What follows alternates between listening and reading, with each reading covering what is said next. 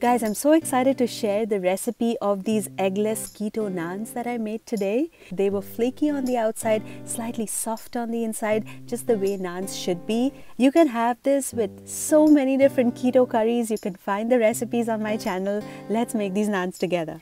We will start by preheating our ovens to 350 degrees Fahrenheit or 180 degrees Celsius.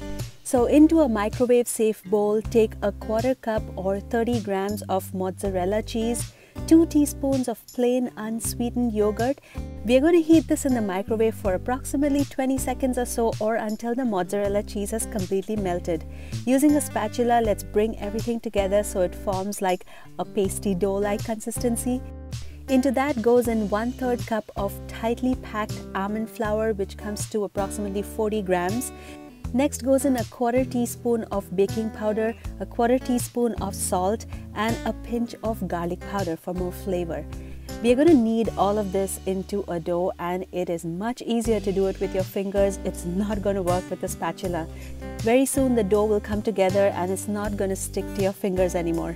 Guys, if you're new to my channel, welcome. Consider subscribing for yummy keto recipes every week. This quantity of dough would be enough for 2 naans.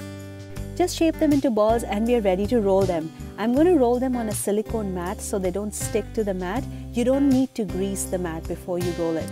And usually naans are in like a oval shape, so when you see the dough breaking a little, you can use your fingers to just maintain that oval shape. That is if you want to. Make sure to roll out the dough slightly thick.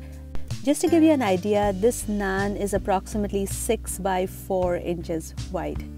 Place the naans on a baking tray that is lined with parchment paper, and we are going to bake these for approximately 5 to 6 minutes, or until you can see that the naans have puffed up a little and these little brown marks come up. And while the naans are soft, guys, slather them with some butter and also sprinkle some coriander leaves. You could also add some crushed garlic for extra flavor. Don't bake the naans too long, guys. 5 to 6 minutes and you'll have these perfect soft naans.